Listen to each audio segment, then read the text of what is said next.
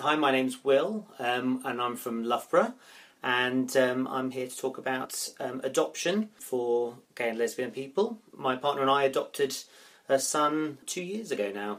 For gay and lesbian people, it's just being aware that you can adopt and foster, and it's something that, for myself, I hadn't really considered it greatly until I was in a stable long-term relationship. But I just felt that I was ready to share my life and our life with a child, and having a child and making a family. So I just think it's that awareness needs to be out there that gay and lesbian people can adopt and foster.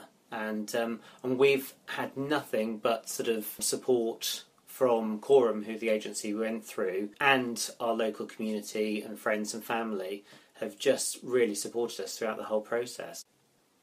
I suppose that there is probably, that people do probably still have that stigma. I think people probably sort of might worry about what other people might think or say, and I think when we went through the process, one of the key things that our agency, that Coram, gave us was about, are you good enough to be a parent? And I think many people going through adoption think, I have to be the perfect couple, the perfect person to adopt.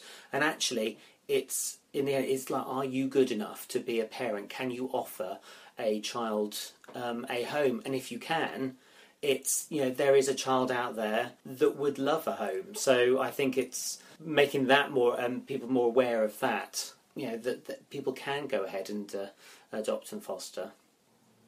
For our situation, our family, we haven't looked back since adopting, and I just couldn't imagine sort of my life without my son now. And I think for anybody sort of even considering it, is just to go and find some information out about it.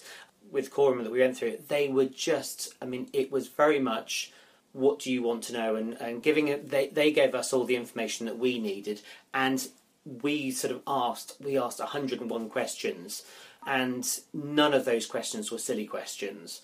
It was just so they really allayed our our fears about going down the adoption route. And throughout the whole process, it's what we wanted was something that was very open and transparent, and that's something that we certainly got back. That if there were any issues, I think we just wanted to know about them.